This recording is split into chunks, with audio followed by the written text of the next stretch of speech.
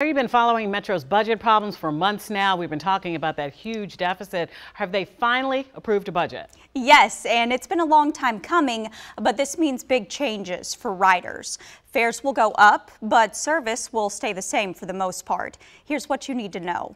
Base fares will go from $2 to $2.25.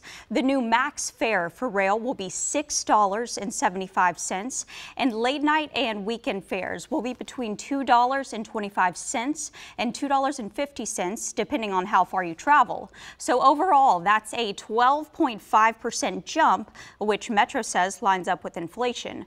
Parking fees will not change. Now, these new fare prices go into effect July 1st. You can read all about these changes on our website right now.